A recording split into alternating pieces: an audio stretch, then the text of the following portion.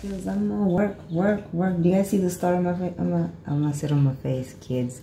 Hey, hi. So today we're eating ginger beer, GEMERE, as some know it in our traditional lingo. So yeah, nothing to it. Just takes days to set, but hey, this is it. Let's get it. Alrighty, so we're going to take 500 milliliters of water. We're going to add that inside our pot so that we can make 4 liters of GEMERE. But for now, just the 500 milliliters of water. Mix that in with some of your brown sugar and help it dissolve inside this pot. Basically, we're going to create a nice little ginger GEMERE syrup inside this pot. Then we're going to take a break from that. We're going to then cut our ginger and then we're going to cut our pineapple. Now, we're not going to use the insides of the pineapple. We're going to use just the peels. So make sure you cut the peels nicely. Do not be stingy. So cut the peels and then put the inside of your pineapple, which is the edible part usually, somewhere else so that you can eat that later. Then we're going to take the ginger powder and we're going to add that into our syrup inside the pot. Whatever powder you want to use, which is ginger, that is okay. Then we're going to take our acids and then we're going to mix that in with our pineapple leaves. Oh, not leaves, peels. Hello, little hook, come through. With our ginger, and then we're going to seal that in this pot. Medium heat, nothing too high. And then we're going to give it 15 minutes before we come back and we stir it.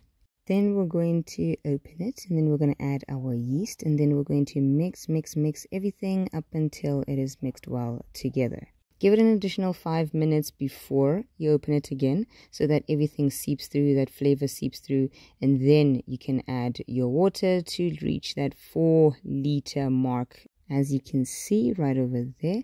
And then we're going to give it a nice little stir. Do not stir like you're crazy, otherwise it will spill. It's a lot. Okay, it's a lot of ginger beer.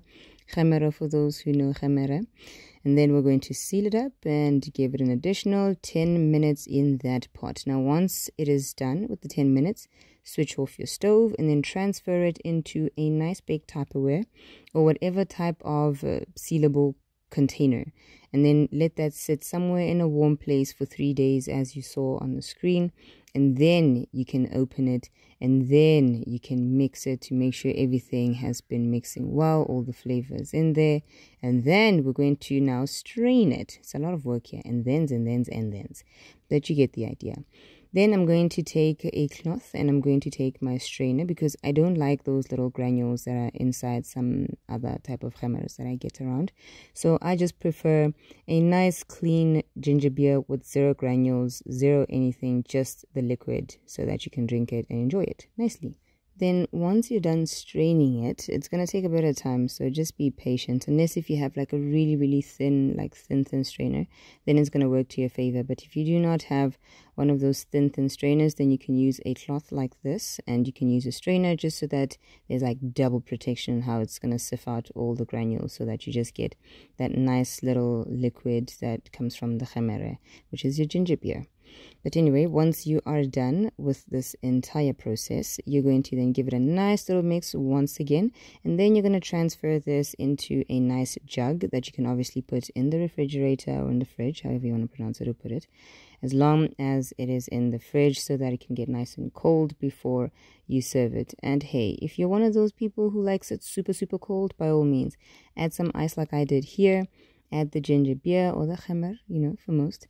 GEMERE, give it a nice little stir and just enjoy it. I tell you, this goes down on a nice hot day, preferably around these seasons because there's a lot of eating that goes down. So it brings the family together. I enjoy it. My family enjoys it. My friends enjoy it. So hey, it's one of those A-class beverages for me. Okay, it's in a league of its own, I would say. The only downfall is that it takes a while to set, so you have to wait 2-3 days, but other than that, it's a good one. Anywho, happy holidays.